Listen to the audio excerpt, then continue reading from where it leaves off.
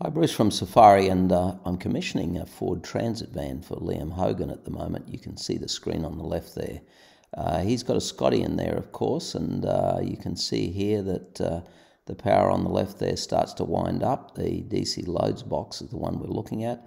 But Liam's done a lot more than just have an excellent commissioning here. It just went first class. He's done some fairly special things in this van.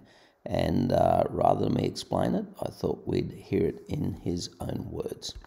This is the install on the Ford Transit here, and one of the things that I've added in is this storage mode switch. So what happens is when we flick this over like this, we get an alarm up on the turbo. We just dismiss that, and what that's going to do is it's going to disable our charging sources. So our two solar controllers are charging from Scotty and charging from the Multiplus.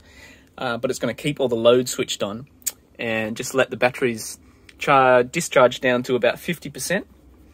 And at that point, it'll switch off all the loads. And if it drops any further below that, it'll just use the solar to top it back up to about 50%. And that's just so that if the van is not going to be used for a while, it'll help to keep the batteries healthy by not constantly topping them up to 100%. And then switching back to normal mode allows them to be charged back up again. I've also added in this automatic hot water dump load. So when that's on the auto mode, if the batteries are fully charged or almost fully charged, but we're still generating power, so like here from the solar, instead of that excess energy going to waste, it'll use that to heat up our hot water system here. So we've modified this with an extra 12 volt heater inside as well as the 240 volt. And that way, yeah, any excess energy will be diverted into that. And if the batteries drop down too low, that'll automatically switch off. The last thing to show you here is just the changes to the interface that we've done here.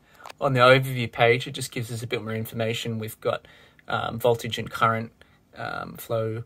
We've got our tanks and temperatures down the bottom there. And also has some touch controls, so we can click on the inverter here and select our mode there. When shore power is connected here, we can change our current limit. So I've got these two presets there for that. And it also gives us these power gauges on everything that's set to our loads.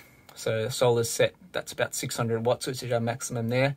And I'll show you on the inverter here, I've just got a big heater connected. So if I switch that on, you can see our loads will increase up here. It's coming on now, and you can see the gauge goes up, just so we know approximately how much of the power we're using. You can see the battery, the discharge gauge is coming on there. If I switch that off, there we go, it'll go back down. And we've got the secondary page here, just a different view. And we can also add a few things like relay control if we want. So I have one of them set as our 12 volt master as well. So if we want to turn on and off all of our loads, we can do it that way. Thank you, Liam. And if you want to build your own customised van, then we can prepare the exact power pack to drop into the space that you nominate. We come in and assist you in the commissioning. The whole system's pre-tested. We assist you in the commissioning, guide you on any customization that you want to do, so that you can end up with exactly the electric power pack that you or your customer want. I have to say, how good's that?